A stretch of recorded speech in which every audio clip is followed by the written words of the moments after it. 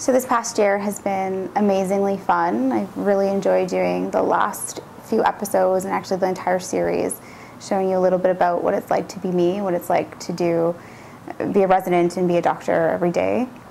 I really hope that you all were able to understand what it's like to go through this process, and I really thank you all for going through the process with me. Yeah, take some Tylenol for the pain, see if that helps. I feel like I've learned so much. I've learned so much about myself, but I've learned so much about patients and just people in general. You meet the best and worst of people when you're a physician. I've learned that it's okay to feel something for your patients. It's okay to connect with them, to not be a stone-faced person around them.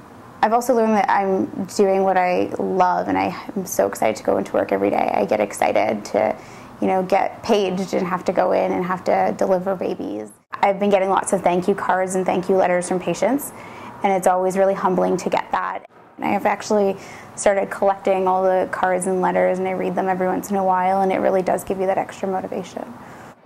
We could have some sort of lecture or structure. I'm teaching now, and just being brought back to what it's like to be a first-year medical student, feeling like you absolutely don't know anything. And I had, throughout this process, you feel like you're learning stuff, but you never feel like you know enough. And I had a medical student say to me, "You know so much, I know nothing, and I feel like I won't be able to get there. Please tell me how to get there." And just realizing that I'm that mentor and that I actually have learned a lot and I can pass that knowledge on, and being able to be reassuring to them really sticks out. I just want to say thank you to everybody who's been following me and to the wonderful team at Sunnybrook that's given me this great opportunity. And this is my little fur baby.